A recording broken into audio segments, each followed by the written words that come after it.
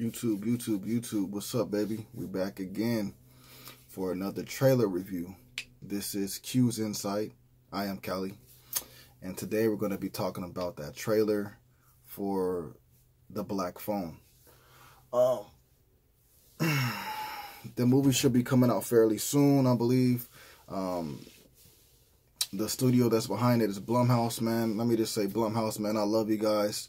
Just for your originality, for the movies that you guys make, or just for being smart enough to pick movies, you know what I'm saying, that you can turn around and make it into your own thing, or even if it's movies that people didn't even want to bother with, and you were like, you know what, we're going to take it, we're going to make it into something great, and y'all do, pretty much every time, you know what I'm saying. So I got to say, Blumhouse, man, thank you for your creativeness, and thank you for taking chances, you know, with movies when people didn't want to take chances, and y'all made it into something beautiful. Like they're Blumhouse, baby. Y'all do it for me, and I'm a big horror fan, so you know you get nothing but my love and my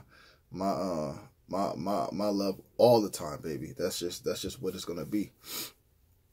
But yeah, Blumhouse is making this, man. It seems like a little interesting movie, bro. Majority of the times I like, you know, horror movies where it's the slashers or the supernatural aspects to it, you know, things like that. That's mainly my stay for horror movies, right?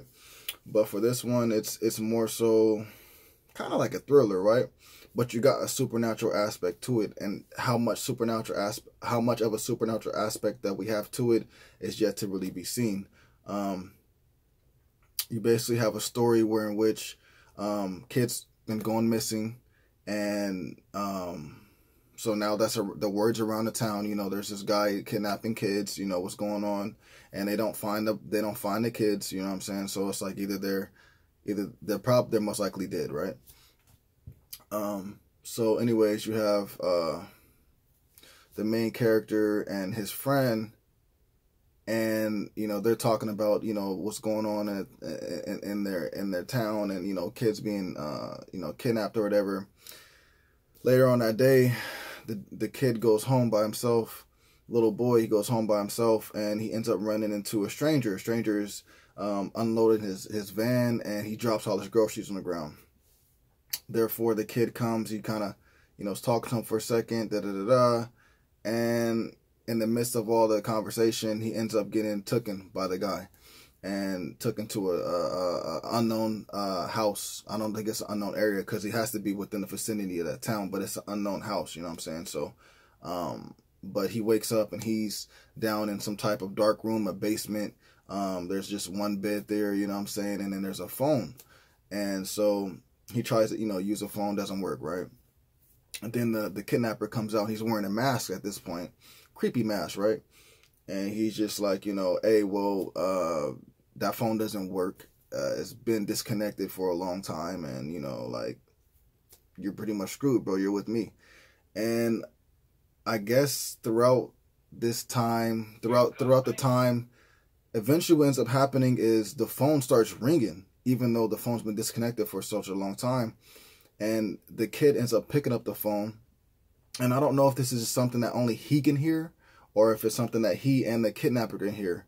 But every time the phone rings, he ends up picking them up, and he's talking to somebody, and they're kids. But he ends up finding out that these are the previous kids that were kidnapped and that are now dead. So that's the supernatural aspect of it that I told you that we're getting. And what ends up happening is, I think, like, each kid that ends up getting kidnapped ends up telling them certain things, you know what I'm saying, to help them to escape. And eventually, I think that's what you run into at the, you know, at the end of the movie, at the climax, where in which, you know, he's going to get up. I've gotten all this information. He's going to have gone through that time where he sits down. He feels hopeless. He can't do nothing. Then he got the phone calls from the supernatural kids telling him what to do. Then he mans up. You know, he's got to get out the situation or just die like them. He doesn't want to be like them. He wants to be the one that survives. He wants to be the one that, you know, can tell their story, right?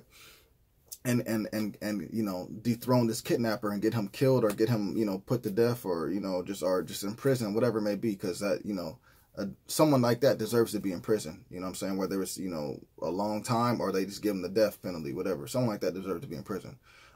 That's my take on it.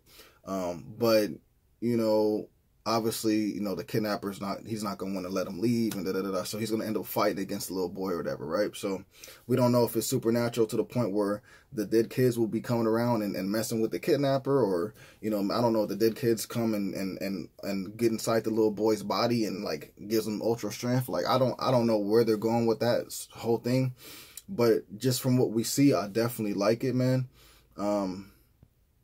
You know, it seems kind of original to a certain point, because we've had kidnapping movies like this, you know what I'm saying, but not really where in which, you know, the previous people that have been kidnapped, you know, are talking to the present person that has been kidnapped and telling them, you know, hey, we're dead, but we're gonna help you out. We don't want you to be like us. We want you to escape, bro. So I'm digging the commercial, bro. I kind of want to see another trailer just to kind of get more vibes from it. But the energy that I'm feeling from it, like I'm feeling like I'll like the movie for sure. So, you know, when it comes out, I'll definitely give it a watch and give it a review. You know what I'm saying? But if you guys have seen this trailer for The Black Phone, please let me know what you guys thought about it in the comments down below. This is Q's Insight. I am Cali. And please don't forget to like, subscribe, and share. And until next time, YouTubers, peace.